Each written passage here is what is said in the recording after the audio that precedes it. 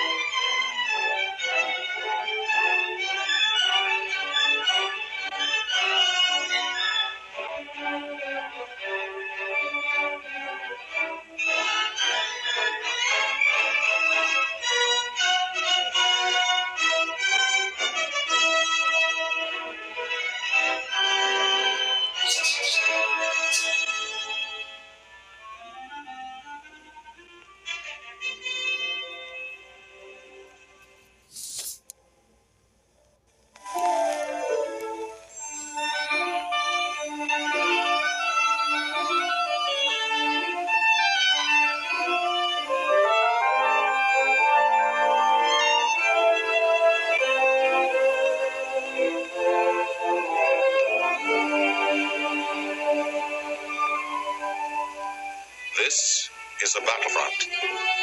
A battlefront like no other in the long history of mankind's wars. This is an air front.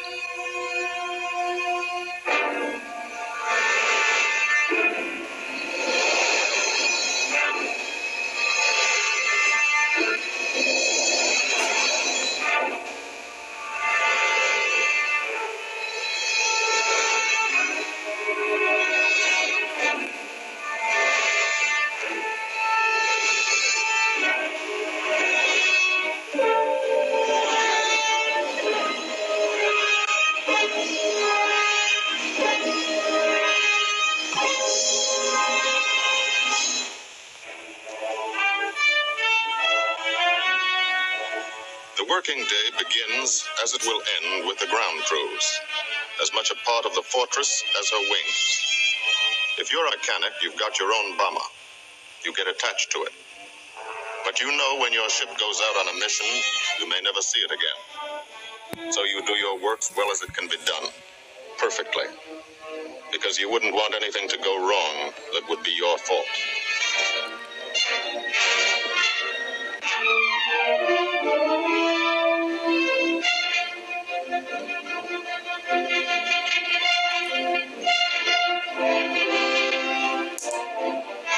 Today the bombs will be taken from these bomb dumps somewhere in England and delivered to specific points in Wilhelmshaven, Germany.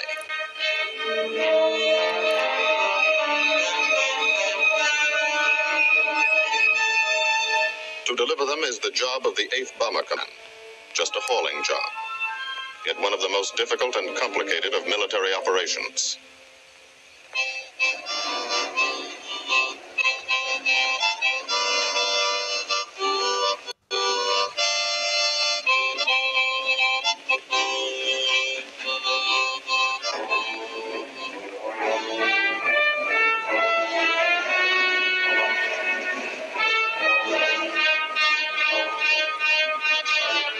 General-purpose demolition bombs. Impact velocity as high as 750 miles an hour. Pierce 5 inches of armor plate. Destroy a factory. Briefing at 0800. Pilots, bombardiers, and navigators take their places. The group commander, Colonel Stanley Ray, steps up to the target map, and for the first time you learn where you're going. Sometimes your face turns white when you find out. Sometimes the feeling you won't come back tightens your insides. Not so long ago, you were sitting like this in a college or high school classroom. Not listening too hard, perhaps even a little sleepy. But you listen here. And as you listen, you don't have time to think of yourself. Fear fades. You concentrate on the mission. Type of formation. Assembly point. 0 hour. Route to target. Weather. Enemy fighters. Enemy black. Route back home. If forced down in enemy territory, destroy equipment. If taken prisoner, give no information. Name, rank, and serial number. That's all.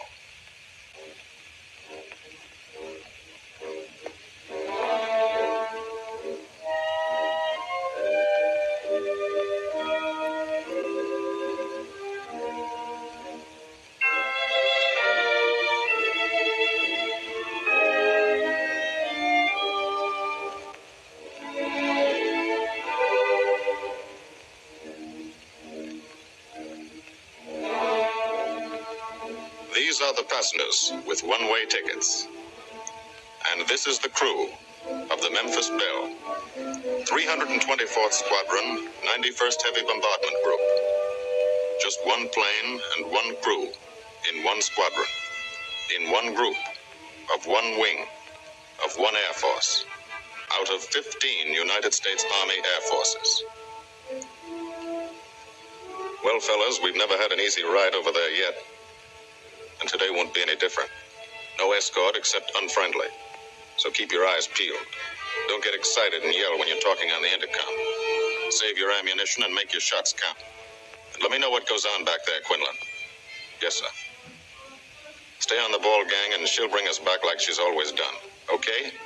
Let's go.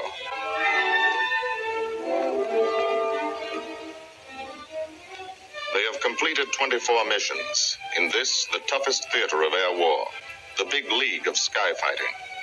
Their experience is priceless. And so, if the Memphis Belle comes back this afternoon, they will be sent to bring the vital lessons they have learned to thousands of air crew men in training at home.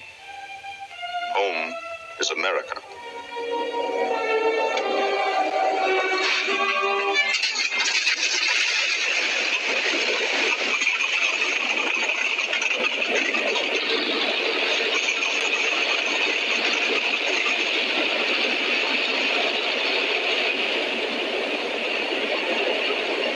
This is a battlefront, like no other in this or any war. No monster armies, no booming cannon. Only the roaring engine sound of the bombers pounding through the quiet English countryside. This is an air front.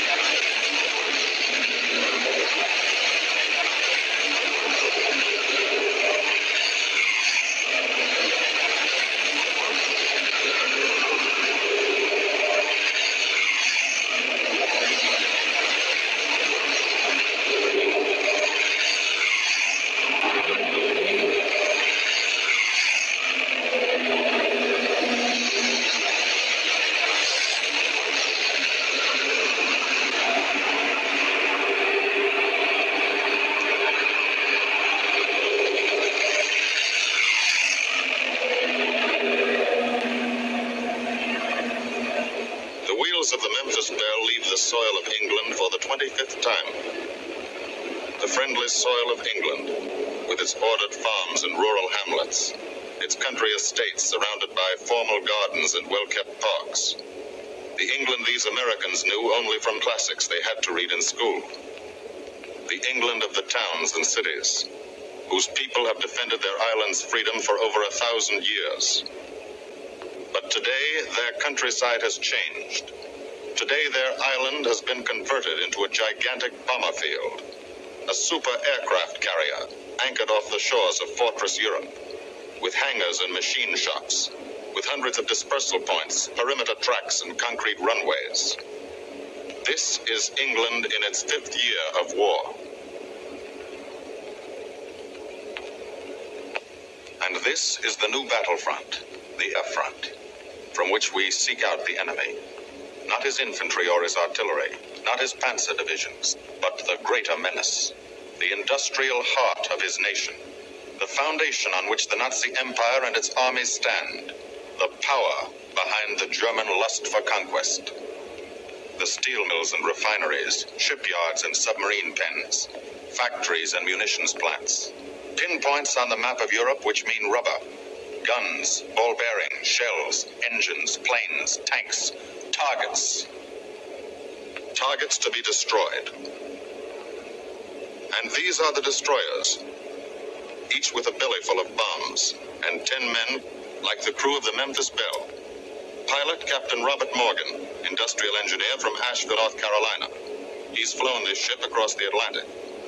The other pilot, Captain Jim Verinis, business administration student at the University of Connecticut. Radio operator and gunner, Sergeant Bob Hansen, construction worker from Spokane, Washington. Navigator, Captain Chuck Layton, chemistry student at Ohio Wesleyan. Engineer and top turret gunner, Sergeant Harold Locke, from Green Bay, Wisconsin. Used to be a stevedore. Besides keeping the Belle in order, he covers the sky above. Tail gunner, Sergeant John Quinlan of Yonkers, New York. Clerked for a carpet company, but he quit December 8th, 1941. Bull turret gunner, Sergeant Cecil Scott. Firstman for a rubber company in Rahway, New Jersey. Pilot to crew, 10,000, put on oxygen. They're climbing higher now, 300 feet a minute. The strain on the planes and on the men is mounting. The rest of the crew, Bombardier Captain Vincent Evans, operated a fleet of trucks in Fort Worth, Texas. Waist gunners, on the right, Sergeant Bill Winchell, chemist for a paint company in Chicago. And on the left, Sergeant Tony Nastal, used to repair washing machines in Detroit when he was a kid. Now he's 19 and has 2 Nazi fighters, confirmed.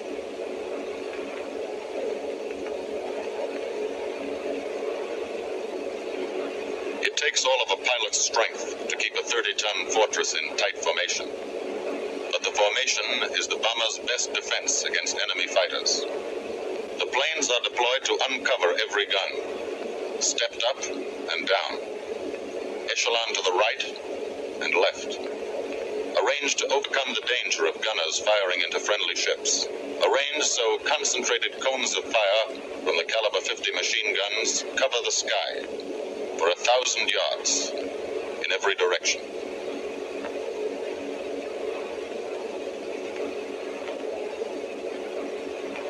The friendly coast of England slips by below. It doesn't look like much now, but in a few hours when you come back, if you come back, this will be the most beautiful view in the world.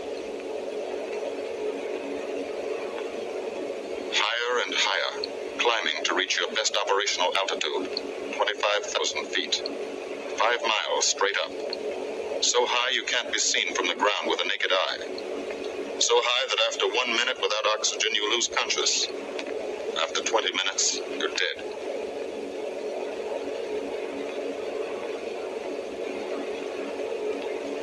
From now to the target, you go about your routine duties, plot your course, check your equipment, and wait, and think. Higher and colder. Temperature 40 degrees, below zero. Take off your glove and you lose some fingers. You look out at the strange world beyond, reflections in plexiglass, like nothing you ever saw before, outside of a dream.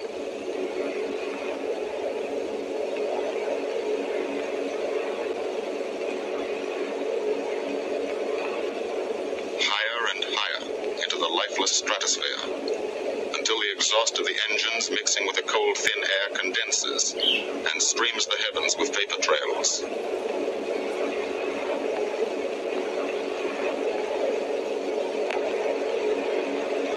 To the men in the ships, they're far from beautiful, for they point like beckoning fingers to the formation, signposts in the sky for the enemy to spot us.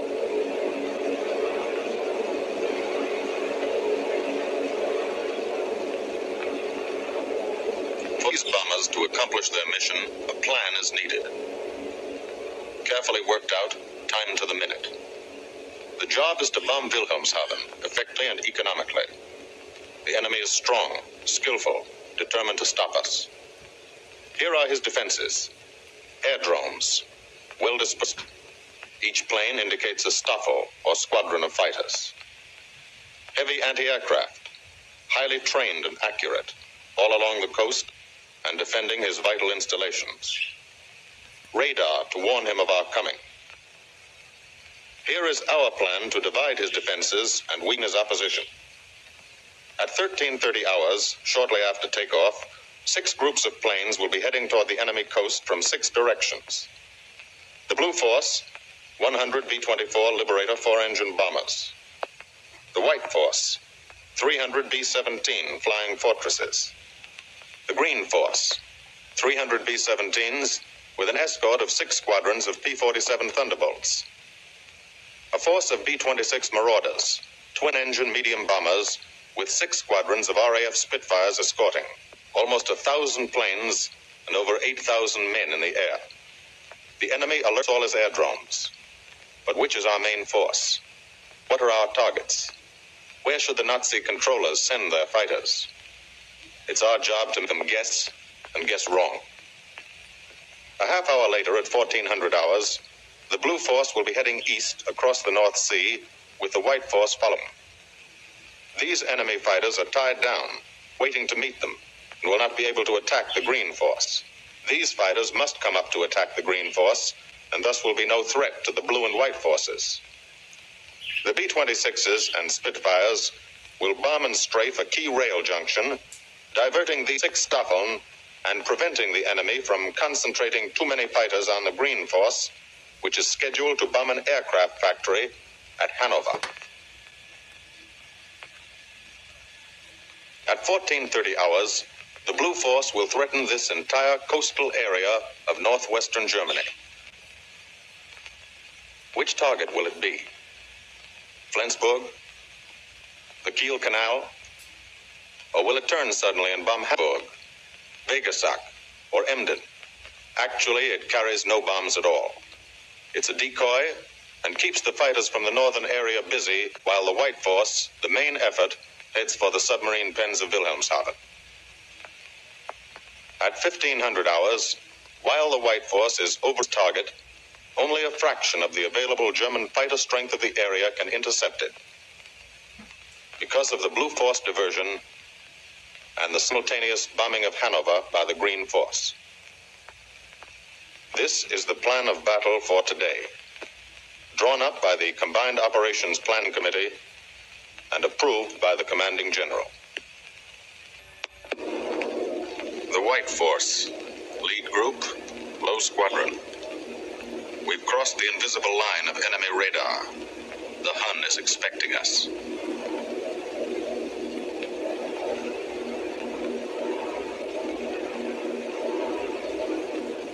Steel helmets go on. Watchful eyes strain. Tight formations are held tighter still. Tense gunners more alert because here it comes. The enemy coast. From up here it looks the same as any other. Houses, roads, green fields, factories, waterways. But they are the houses and fields of those who invade and oppress. They are the factories and roads of the people who twice in one generation have flooded the world with suffering. Suffering in such quantity as the history of the human race has never known. Brought torment and anguish into countless American homes. Gold stars and telegrams from the War Department.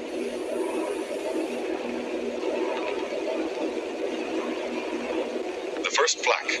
Just harmless-looking, silent puffs of smoke. Only each puff is a shell exploding, throwing shrapnel around the sky. Exactly the range.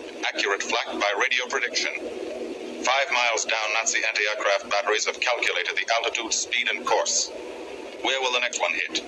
You try not to be there.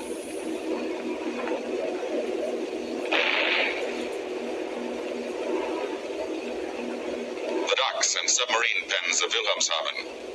Approach to the target starts. No smoke screen can protect it.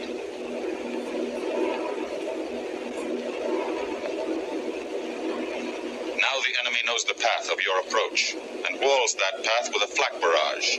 But you fly right through it. Flak so thick you can get out and walk on it.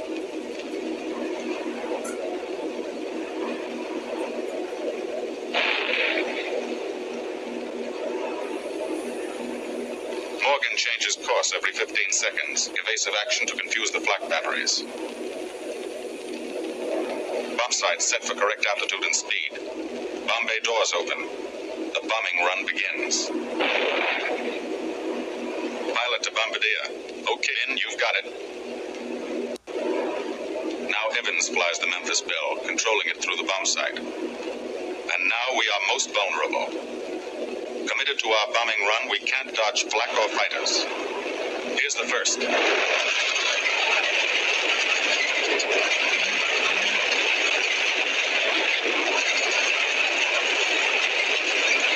Top turret fires at it.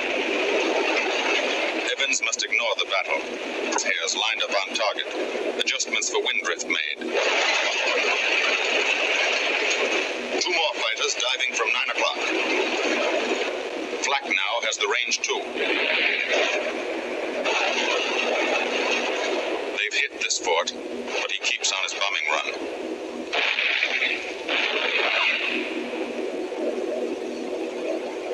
As lead bombardier, Evans's aim must be good. Every other ship in the group will drop its bombs when he drops his.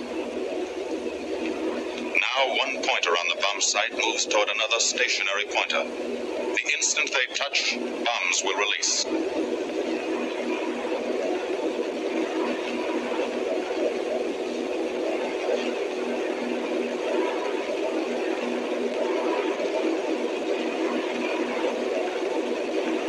They touch.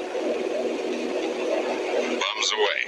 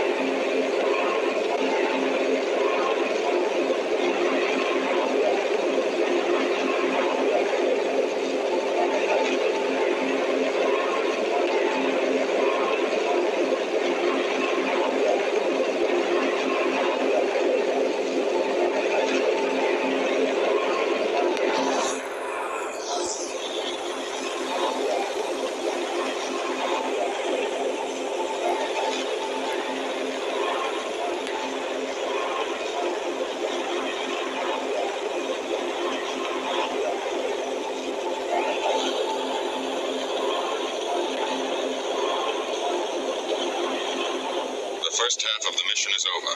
The easy half. Now to get home.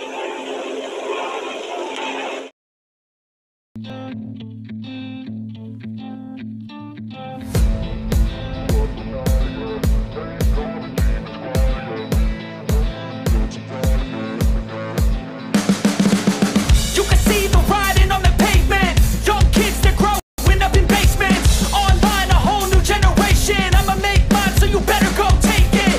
Always they need a new replacement. Decentralized, can't contain it. We're changing lives, yeah, upgrading. Call it suicide of the older generation. What keeps you up at night, yeah? Make all the demons quiet, yeah. We were built to thrive, yeah. I think that we've all had enough. What keeps you up at night, yeah? Make all the demons quiet, yeah. We were built to thrive, yeah. I think that we've all had enough. Yeah, I think that we've all had enough. Sick of dealing with the old plan. They know that we're calling it wrong. You got me like, oh yeah, I think that we've all had enough.